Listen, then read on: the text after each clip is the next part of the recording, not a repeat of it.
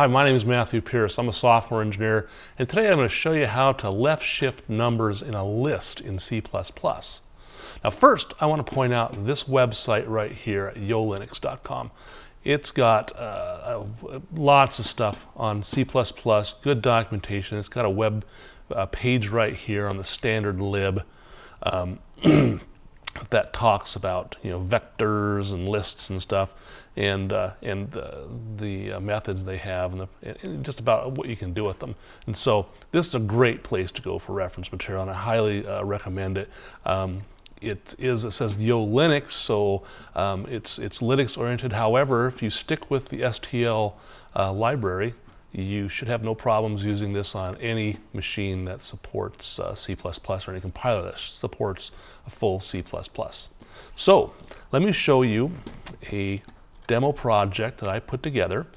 Here it is. I'm using Visual Studio 2010, and what I'm doing is I've declared a list, an integer list type.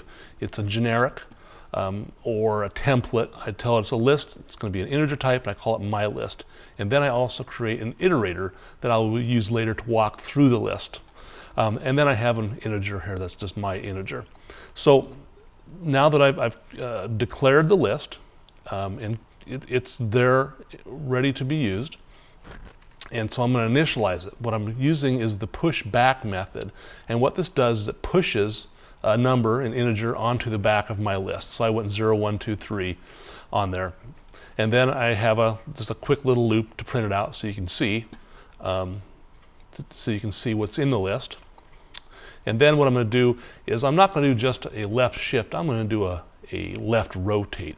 I'm going to shift the list to the left by 1, and then whatever comes off the front, I'm going to pop it off and stuff it back on the back, or push it on the back, so that I can show not only shifting but also rotating, which is a useful thing to be able to do. So if you see right here, the pattern is I get my int, I get whatever's off the front of the list, and then I pop the front, and that just pulls off whatever is on the front of the list and discards it. Pop front is a void, is a method that returns void, so you can't pop and get the integer at once. You have to do these two operations. And then what I do is I take whatever I got off the front, push it on the back. So I just did a rotate. And so then I'm going to have that be shown in a list here, or this loop here will show you what I did. And I'll do it again just for illustration purposes. And then I'm going to do a right rotate. And I'm going to take off I'm going to pull off the back of the list, and then I'm going to pop off the back and then push it onto the front. So you can get to see it rotating in the other direction. So it's really pretty simple. Let's just run it so you can see what it does. There it goes. You can see right here, I initialized my list, and then the first thing I did was I rotated it left, took the 0 off, put it on the back. Then I rotated left one more time, took the 1 off, put it on the back, and then I rotated it to the right.